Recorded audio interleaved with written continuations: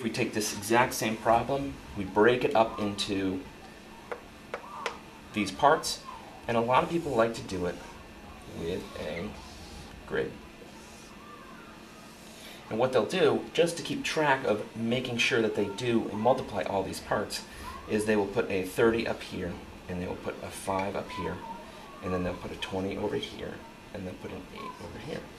So this is the same exact method, but it's just organizing in a different manner. Instead of drawing the arrows, you can create a problem like this.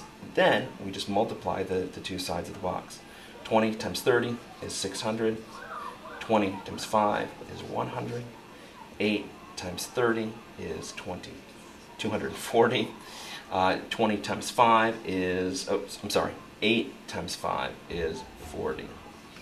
So now all we have to do is add these together. And we can list them out here: 600, 100, 240, and 40.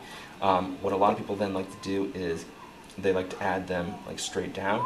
So 600 plus 240 is 840, and 100 plus 40 is 140. Now all I have to do is add those two together.